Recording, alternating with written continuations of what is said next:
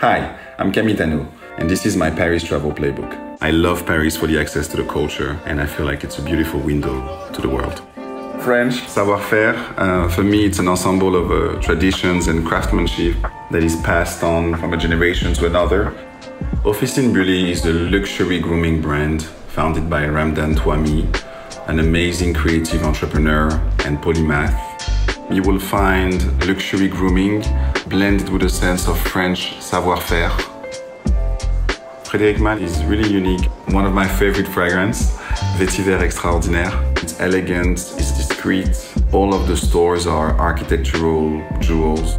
I love the foundation Louis Vuitton. It feels like an earthbound ship in Paris that was designed by one of my favorite architects, Gehry. But what makes it very French savoir-faire, I think, is the collection inside. The juxtaposition of the modern collection, as much as the contemporary art, makes it very interesting. It's truly a gem. And last, I recommend to go to Angelina Paris. It's the perfect place to take a pause. You can get a hot chocolate, an amazing croissant, and please order a millefeuille.